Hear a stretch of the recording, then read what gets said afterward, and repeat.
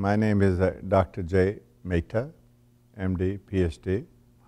I am Professor of Medicine and Physiology and Biophysics at the University of Arkansas for Medical Sciences in Little Rock, Arkansas.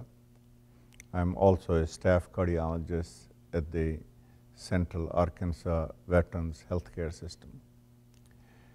I have just finished presenting my lecture on inflammation and autophagy and the outcome after acute myocardial infarction.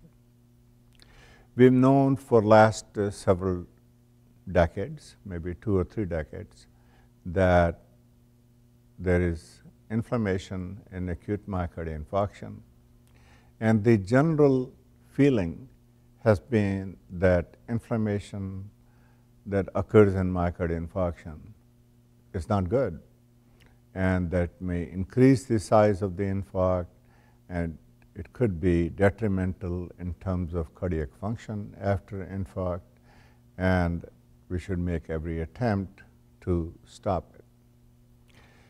However, there have been many trials of anti-inflammatory drugs. Some of them are still going on, and the jury is still out if the anti-inflammatory therapy will be good in myocardial infarction patients. So we have actually examined this concept in my laboratory.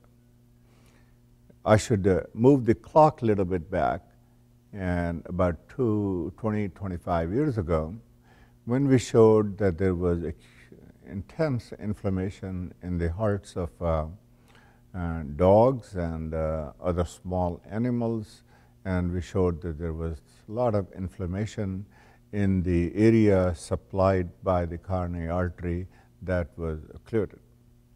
And in a global sense, when we limited inflammation by use of drugs and biologics, there appeared to be reduction in leukocyte infiltration in the heart, and there appeared to be, as I said, some reduction in myocardial dysfunction.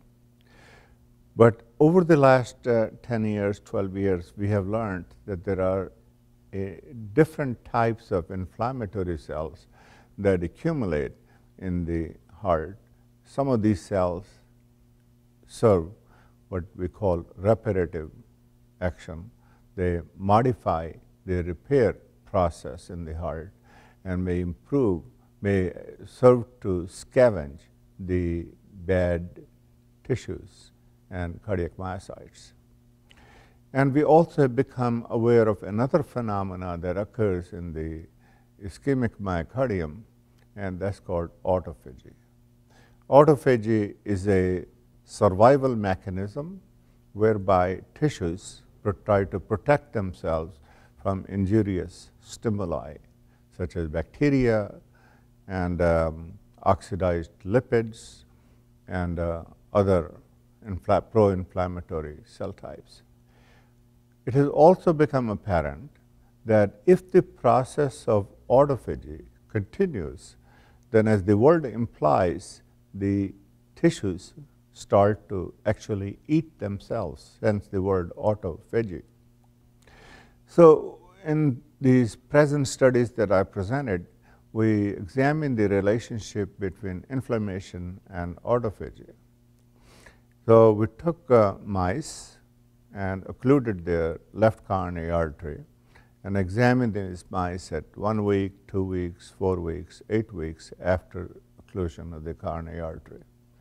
And we observed that there was much inflammation in the areas surrounding the infarct and to some extent in the infarct area. And the inflammation was maximal at 1 week after the coronary occlusion, and then it began to decline. We measured inflammation by measuring TNF-alpha, IL-6, MCP-1, a host of inflammatory cytokines, a number of inflammatory cells themselves at different time points. And these measurements were made by qPCR and also by ELISA. So just to recapitulate, there was a lot of inflammation in the heart peaking at about 1 week.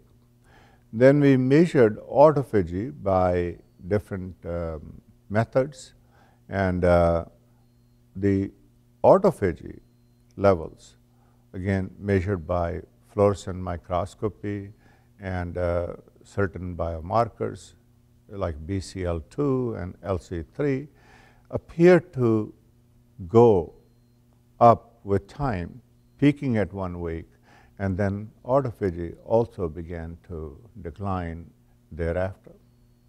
So the question came up, are the two phenomena, inflammation and autophagy, are related? And remember, we said autophagy may be protective. So we treated a separate group of mice with a very powerful anti-inflammatory agent, a TNF-alpha inhibitor, for 1 week.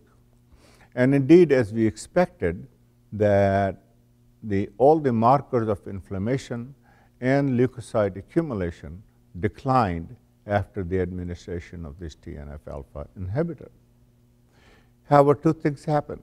One, autophagy also declined, proving or suggesting very strongly that there is a direct correlation between the development of autophagy and accumulation of inflammatory cells.